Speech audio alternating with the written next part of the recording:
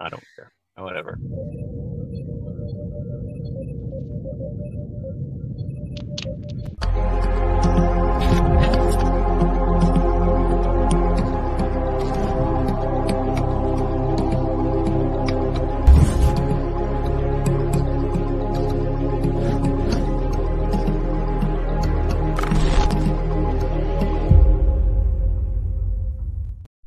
Oh, we are back. We are live, and we are with a friend. I am Joe Dove, the host of the Captain's Quadrant, and my co-host is Jason Roy Gaston, who is once again transmitting from an undisclosed location. It may or may not be the Romulan neutral zone. I have no comment. Oh, okay. Very well. And with us today is a very special guest, Matthew Kaplowitz from Trek Untold. Welcome, Matthew, to the Captain's Quadrant. Hey, Joe. Hey, Jason. Thank you guys for having me today. I had no say in the matter, but it's good that you're here. This is a Joeocracy here. It is. It's not no. You're my co-host. We also call it a dictatorship. No. That's not what this is. Come on, man. Don't embarrass me in front of the guests. We're here to talk about Lower Decks, as you saw by the thumbnail. We're very excited to get into all things Star Trek, especially Lower Decks, because it's so much fun. And I know with those of you who watched it, you guys had a lot of fun. So, we're going to get into all things Star Trek. Let us hop into this episode summary. And it's a quick one, and I'll read it because I know it's so close for you, Jason. I guess you're already like up on the screen. I know. I'm ready. I'm ready. Drop that thing. Do it. Oh, my man. All right. You doubt me. No, I don't doubt you. How dare you? No, never. Power has gone to your head. No, I have no power. I'm just kind of here. Oh, let's pull up that beautiful bean footage. Any day now would be nice. It's loading. I don't know what happened. Oh, now we're here to talk about Lower Decks loading. And there we go. The hedonistic outlook of a Beta Z delegation infects the crew. Very good synopsis. A very good reading. Yes. And let us go into First Contact.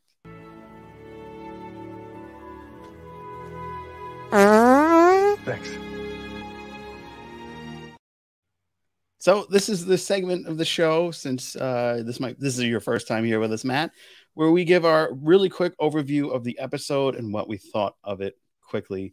So I'm going to start with Jason so he can beautifully give you an example, and then we'll go to you. So my overview is I thought that this was a very low stakes but very slice of life episode. I enjoyed it immensely because it has my brand new favorite character in Star Trek, and that is T'Lyn, who is just amazing, funny without even trying. I loved it. I will save the rest of it for later, but yes, it was great. All right, Matthew. this was a really cool T'Lyn-centric episode. Really finally fleshed out her backstory, which we've been waiting to hear a little bit more about.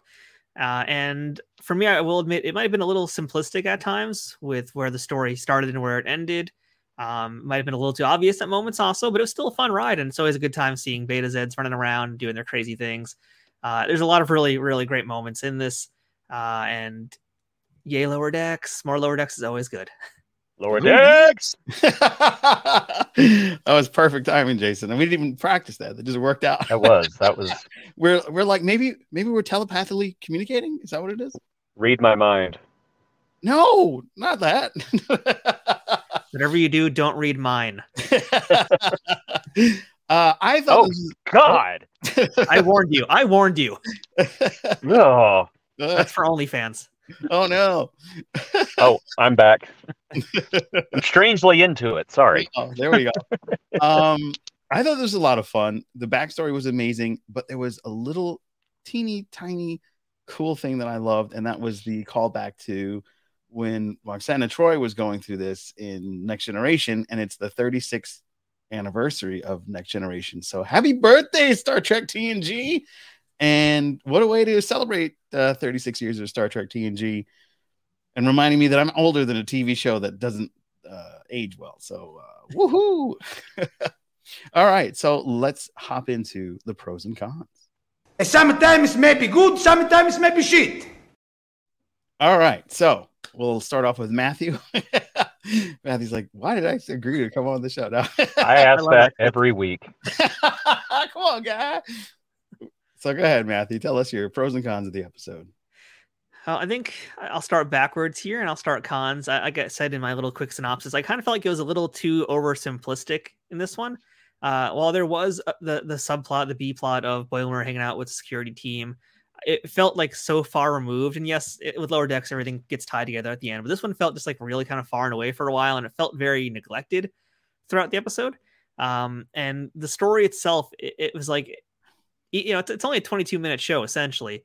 And this even felt kind of sparse at moments. It kind of still felt like maybe there could have been more to it. So little simple, missing a bits here and there, I guess. But pros, we're seeing everybody wilding out. I loved a lot of the little Easter eggs that were popping up in this one. And more T'Lyn is always good. I mean, I wasn't sure if I was really on board with T'Lyn as a character, to be honest, when the season first began. But she's really grown on me. And this one, I think, cemented me into really liking this character a whole lot more and accepting her as now being part of this crew, hopefully for more than just this season. So yeah, for the most part, a lot of good laughs. I enjoyed watching the replicators go to hell, and this lots beat up by a bird. Jason, your pros and cons. Well, my pros, of course, is that I think that more happened in this 22 minutes than we've seen in an hour-long Star Trek series in a very long time. So the pacing was magnificent. Dr. Ta'ana was hysterical, the way she just completely lost it and was going to go eat the Beta Zeds. Yes. I honestly was, at first I was like, well, the Caitians used to hunt and eat the Beta Zeds. And then I was like, okay, I accept it now. It's fine. I loved that they are humanizing the senior officers of the Cerritos this year. We got this wonderful arc with Ransom investing his time into making sure that Mariner can be the best that she can be. And now we're seeing this wonderful new side to Shax, which we've known he's been more than just a big meathead for a while now. But the fact that he has made it his mission to not only protect the crew's bodies, but also to protect the crew's mental health as well is such a great message. And it just brings this new side to Shax that just makes him this big, lovable teddy bear. And I thought that not only was that a pleasant, wholesome surprise, but it's a wonderful message as well that your mental health is important. And somebody like Shax, who will kick your ass in 2 seconds if you pull a phaser on his bridge, and will, torpedo you into oblivion if you blink at him wrong, also understands the value of good mental health. And so that's my biggest pro this week, despite the fact that I actually did love this episode. Shax and mental health awareness. Great. Great job, Lower Decks. T'Lyn, as I said, is hilarious. I love the interplay between the three, I almost called them Bajorans, between the three Beta Zeds. It was a bit predictable. That is my con.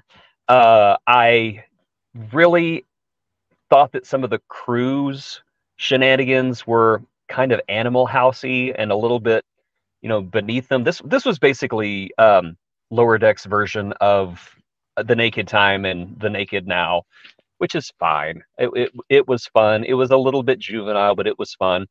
And the backstory on T'Lyn, I thought was great. And I do like the fact that they're making Freeman a somewhat competent officer again, because there for a while I was getting worried.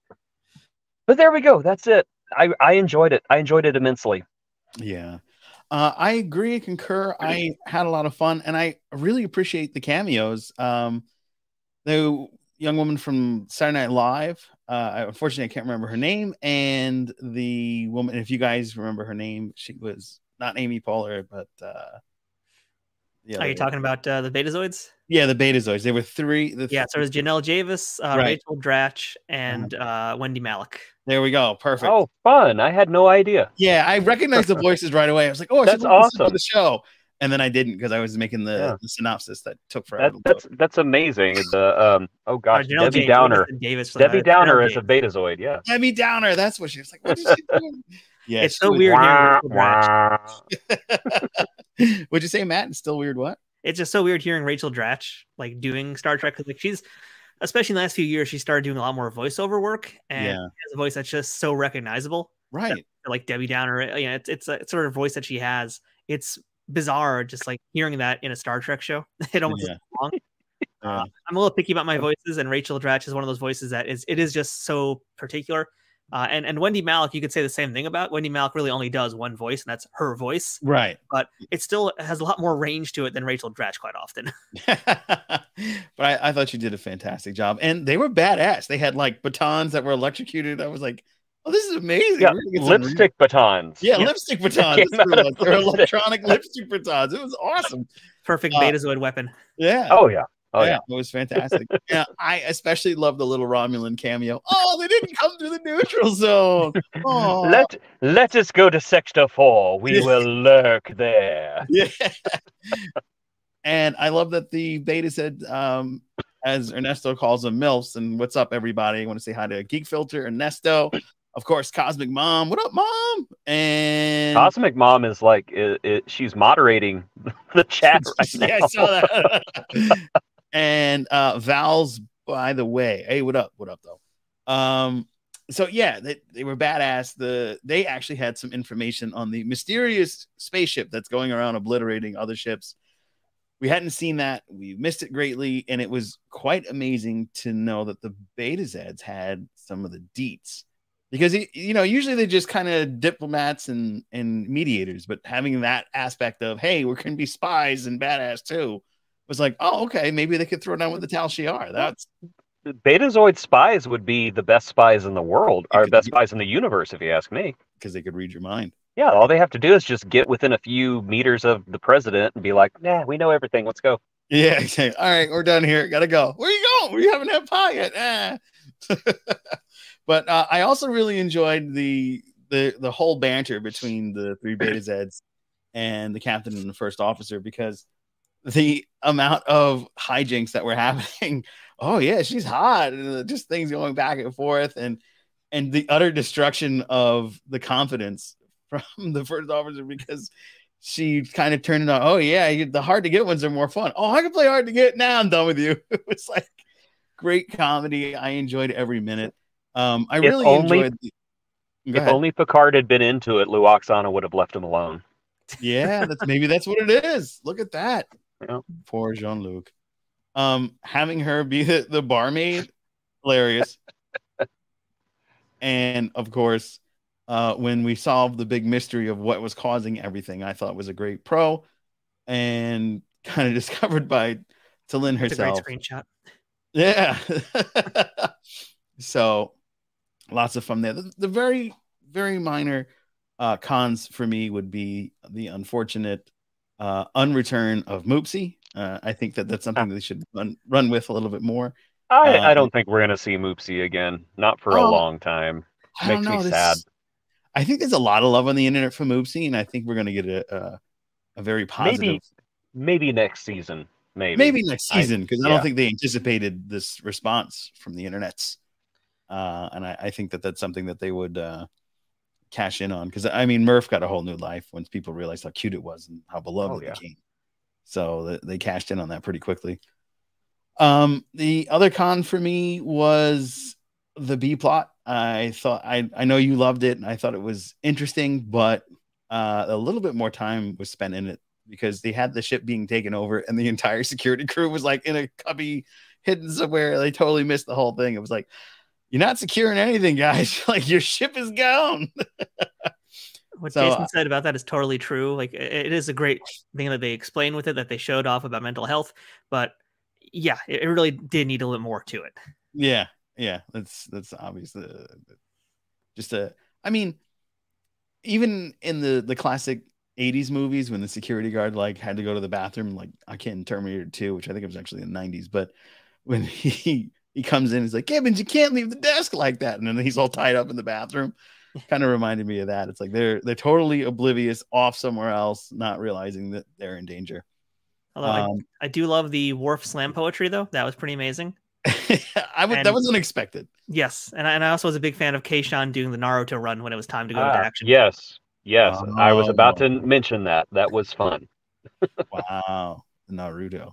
I thought she was pretty amazing when she was fighting. She didn't even use her hands. She just like, Oh yeah, that was that was great. awesome. Yeah. That was awesome.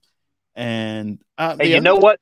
Gripe all you want about the security team being in a closet or whatever. When they got the job done, they got the job done. Yeah, that's totally true. They really handled the business once they found out that the business was needed to be handled. So that was amazing. But how raunchy did it get in 10 Forward when everybody got down to their skivvies and just started going crazy? I thought that was a lot of fun.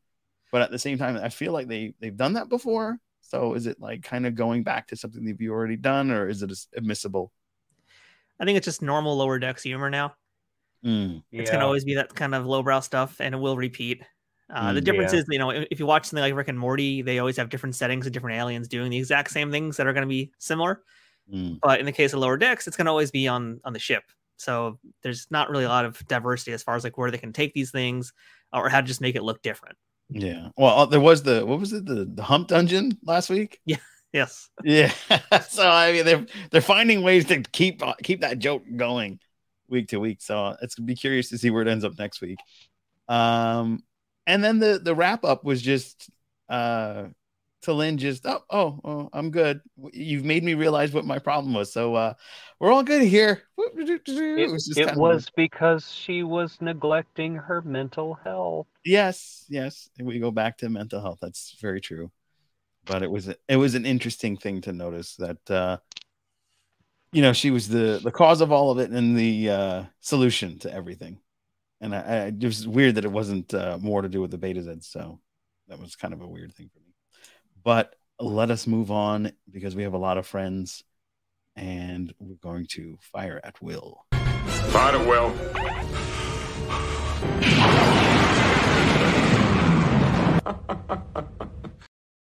That maniacal laugh is always a hoot.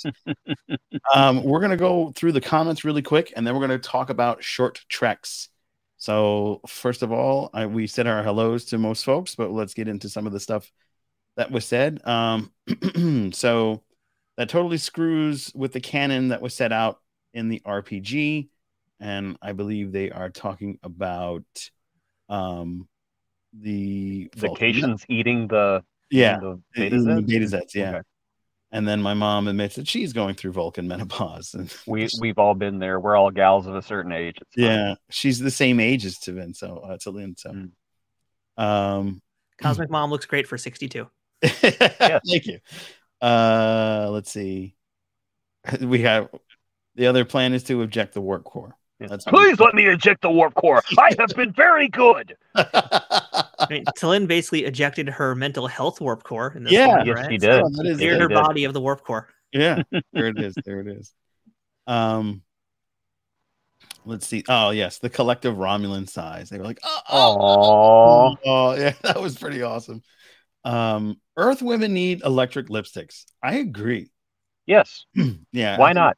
Everybody should get an electric lipstick. That's a lot of fun. Geek Filter says next season I think it's pretty much locked down. Yeah, that we're gonna get more Moopsy. I'm pretty sure. Yeah, it's gonna be like Moopsy will be the new character who joins next year. Yeah, I think they'll discover Moopsy has got sentience and Moopsy becomes like I don't know. Moopsy would be a great nurse for Tiana, I think. Yeah. And then she's like eating some of the patients. What? He said it was dead. Yeah. Well, Moopsy can eat the bones and Tiana can eat the betazoids. Oh boy. Ernesto, if Peanut Hamper make a comeback, Smoopsy will too.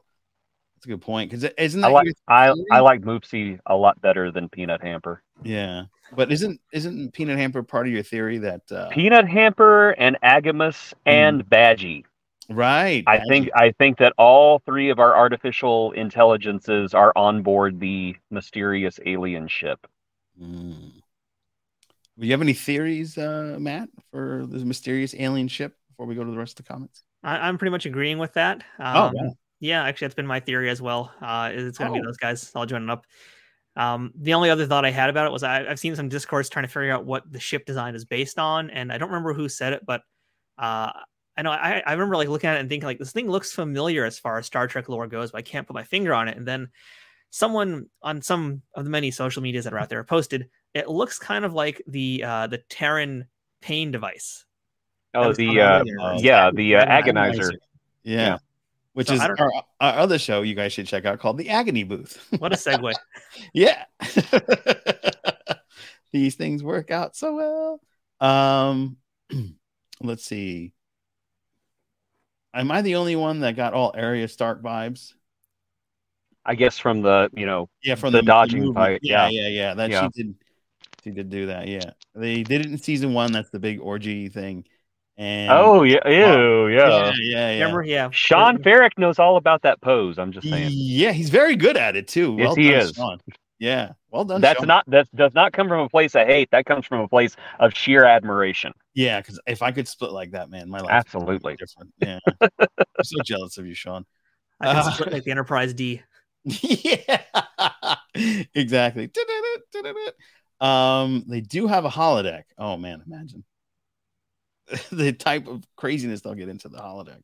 I bet the holodeck filters were nasty after this episode. Oh yeah, for sure. We got our good buddy Geek Filter says no, lockdown means no changes. If they are planned to bring Moopsie back, they will. Animation can't just adjust for fan reaction. Oh, that's what if they did. That's why you'd get the one cell that says I must go back to my planet, and then yeah. Oh, so we might not get another Moopsie till like 6th season or maybe in some other verse. Yeah, that'll be weird. Yeah. With my luck, Moopsie will work here. So my Cosmic Mom is in a assisted living home. So yeah, that would be a fun way to clear out the place. Make room for new beds. Send in Moopsie. Moopsie. Yeah. Moopsie, oh, you look cute. Can I pet you? Yeah. Oh dear God. It's petting me. It's petting me. It does look like an agonizer. Yeah. So there's something to that theory as well. Going to be a lot of fun. And our homie Commander Jace, how are you, sir?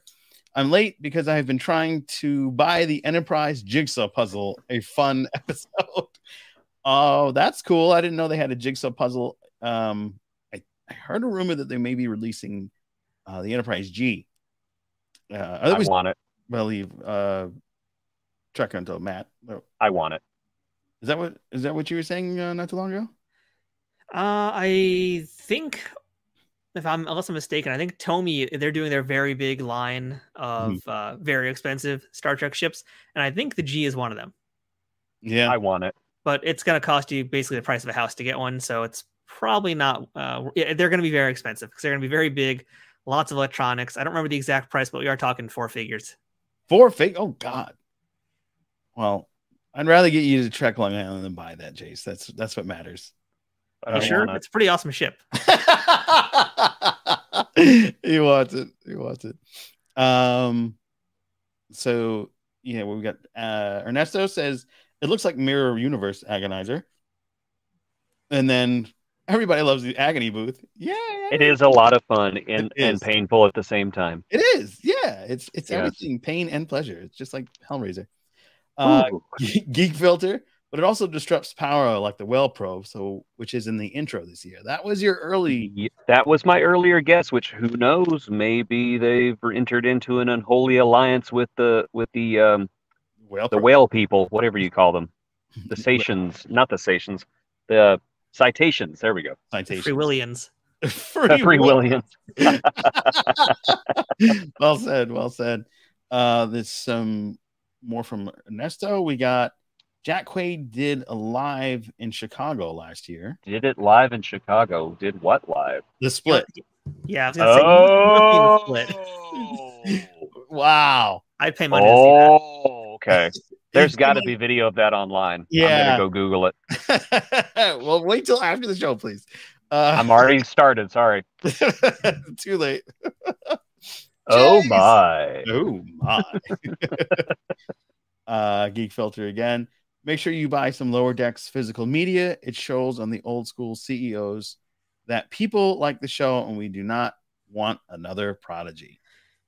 In that we don't want to happen to Lower Decks what they did to Prodigy, yeah. I'm assuming. Because I know Geek Filter loves Prodigy like all of us do. Yeah, I believe. Make sure you buy those Prodigy DVDs as well. Yeah, I've got. Is not dead anymore. I've already got my second set of Prodigy DVDs, Blu-rays ordered. So as soon as that second half of the season hits, I'm getting it. What do you buy it on like the Jeff Amazon. Bezos? Yeah, the No, Jeff Amazon. Bezos. Yeah, the evil Walmart, evil online Walmart. Yes. Where people can buy your book, though, right? Is that what? Yes, they can. Yes. So I'm not going to badmouth it too much. No, you can't. I can't. I got to pull back because you're my homie. So I always want you to succeed. Of course, if you buy it on Lulu, I get a bigger cut. Just okay, so buy it on Lulu. Yeah, buy it on Lulu. Yeah, Lulu. Q hurt so good. So that's Jack so good. And then he will send you the pics because apparently he was there. All right, please do. All right, well, let's hop into this week's episode of Short Tracks Holograms all the way down. This was actually good.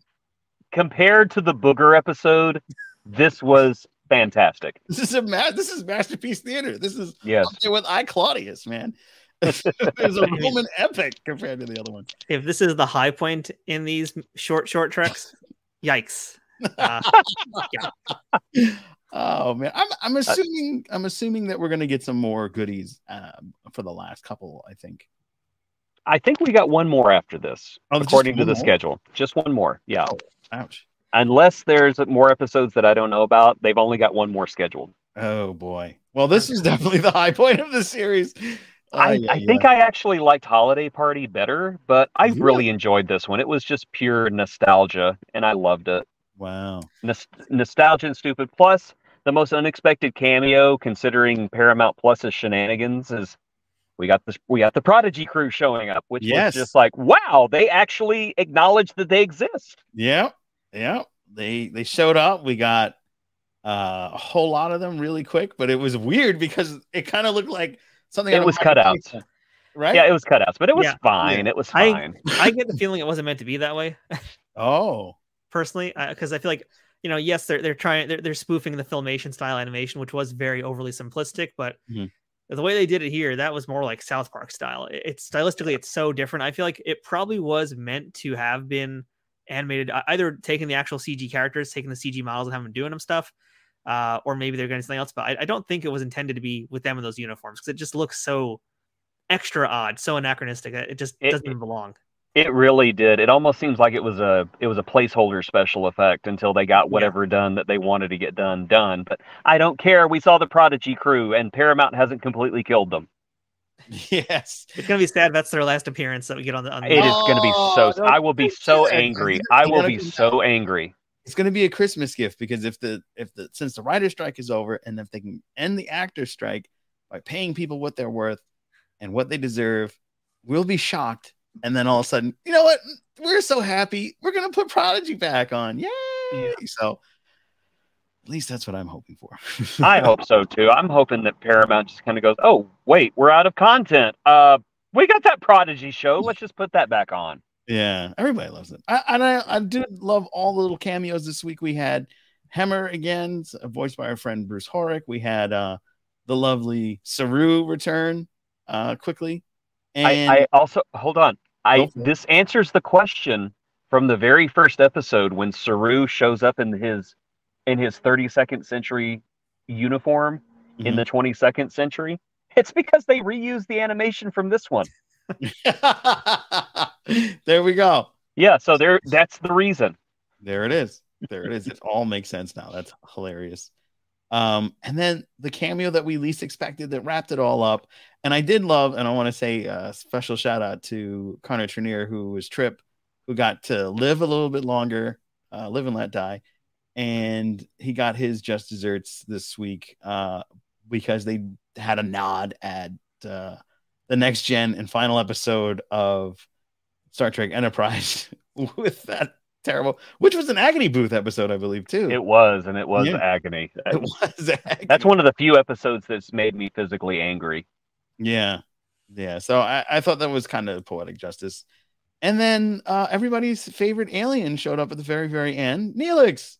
Yay, I love that little hedgehog. We respect Neelix in this house. He was an absolute jewel of a being, and we love him. Yeah. So lots of fun had by all. And we got some more comments. So Ernesto's always lurking at Sector 87. I know what Sector 87 is. I know what kind of bar that is. And I think Commander Jace knows too. Yep. And also, no, it wasn't meant to be like that. It was a bit of a nod to Monty Python. Oh, okay. Fair enough. Fair enough. And I'll take that. So that's why I did. Yeah. It felt like that. Like, almost like stop motion animation. Next week, we'll be back to Casper Kelly crap. Oh. So I guess he wrote the Booger episode. Geek Filter. Oh, I think he just left. Yeah, I think he left. Okay. I think he's been responsible for most of these. Oh. Which is why the comedy has been so awkward, far away from everything. This episode was written by one of the Prodigy writers, I believe. So it probably explains why we got Zero and Rock Talk and Gwen in this one. Yeah, this one was that. I think it was Aaron Waukee, right? Yeah, I think so. Yeah, he's answering that. He wrote all but Aaron, so that it was Aaron's this one. So wow. Yeah, amazing. Casper, his stuff is very surreal and maybe not the best fit for Star Trek. I don't know. Yeah, it was kind of a weird.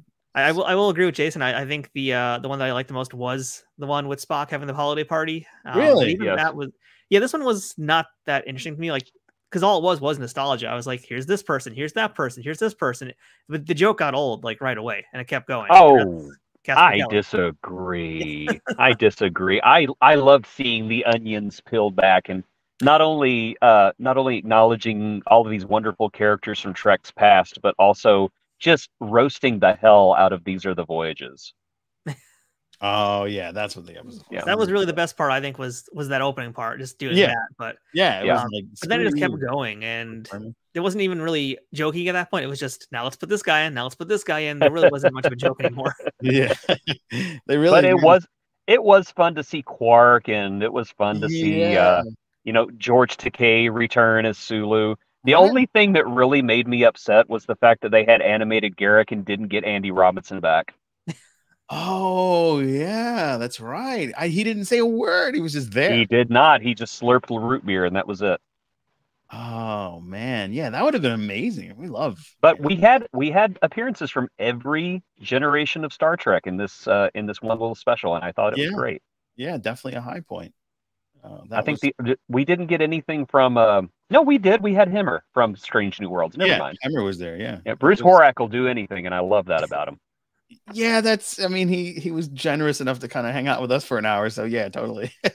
Oh yeah, he'll hang with any scum. It's great. Hey, come on, man, we're not scum. He's like Jesus that way. He's not wrong. He's hung out with me too. So yeah. That's amazing. That's amazing. Well, I think we had so much fun this week. There's so much to unpack. We got to figure out what's behind this. Is it the whale species, the crustaceans, or something like that? Is it? It's the crab people. It's crab people. Crab. It's the butt bugs. Is it the butt bugs? They've got their hands up there. Captain. I'm Captain Freeman. That's why I'm so out of character. Is it Peanut Hamper and Agamus, or is it the Breen? And Badgie? It's Badgie too. And Badgie. I keep forgetting about Badgie. Or is it the Breen? Like I thought. I think that would be interesting. We did see them briefly in last season, so maybe the Breen are plotting, and they have randomly shown up in the opening sequence as well. Yes, sometimes they're there and sometimes they're not, which is kind of mysterious. Yeah, so hopefully the Breen are there. Could also be William Boimler. Oh, I forgot about William. Yeah, Boimler. We haven't seen William this entire season, so it could be William in Section 31 shenanigans. Yeah, instead of doing the Defiant, they are now in the Teardrop. That makes sense too with the Agonizer theory. Yeah, that does make sense. It does blend. All right, does anybody want to have any final thoughts? I haven't had any first thoughts yet. Oh, so have some first thoughts. Go for it. I was just joking, but yeah, no. I know. I don't have any thoughts, as you can see. My final thoughts is that the Pontiac Aztec was actually a very underrated vehicle. So nothing about this episode of Lower Decks. Very well. I want to thank you again, Matt, for joining us here in the Captain's Quadrant. Thank you guys for having me. We know you are the mastermind behind Trek Untold, but tell people who may have not seen your show about your show. All right. Well, Trek Untold is a weekly interview series. I was going to say interviewer, but no, that's my job. I'm the interviewer. It's a weekly Star Trek interview series where I talk to folks from all across the Star Trek universe, which includes actors, writers, stunt performers, behind the scenes crew, composers, VFX people, comic artists, book authors. Pretty much if you've done anything in the world of Star Trek, I'm going to talk to you at some point. I will hunt you down. I will find you and you will be on my show. And this past week, we actually just had another fellow podcaster joining us for the episode. We had Jeff Aiken from the Starfleet Leadership Academy podcast. And I'll give you guys the scoop for who's coming next week. In fact, next week, I will be having a rare interview with Leslie Hoffman. And she is a stunt woman who did Star Trek Deep Space Nine and Star Trek Voyager. She was Roxanne Dawson's double. And she's got a lot of good stories to tell from Star Trek and a lot of others from beyond. And if you want to check out the show, it's available on all audio platforms. And it's also available on YouTube in video form at youtube.com/@TrekUntold. Yes. And we want to make sure to shout out our very special friend, you, Jason, and your show. Make sure you check out our friend the Jason Roy Gaston channel at youtube.com /@Jason Gaston. And apparently there's a Australian man on your channel. Yes, it has all of my adorable furry pets in that thumbnail right there. So Jason is an adorable furry pet. Is that what you're saying? Yes. Yes. But come watch Attractive Jason and Other Jason. We talk all kinds of stupid things. It is where comedy goes to die. Wow. Amazing.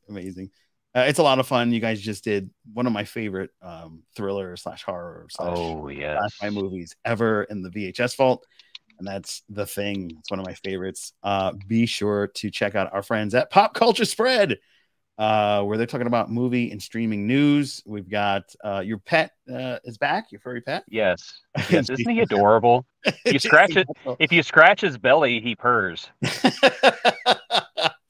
And our buddy Rick. That's Friday night at 6:30 p.m. in the US.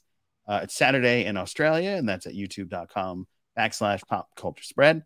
And of course, my other channel, To Be Seen. We're talking about horror movies. We're going to go see The Creator, and we're going to talk about that next week at 1 week later. So be sure to check that out. And that's going to wrap it up. We're nice, fine-tuned machine this week. I'm very glad. Indeed. Very efficient. Lynn would be proud of us. Yeah, we did the Vulcans proud. So thank you so much for listening. Thank you so much for watching.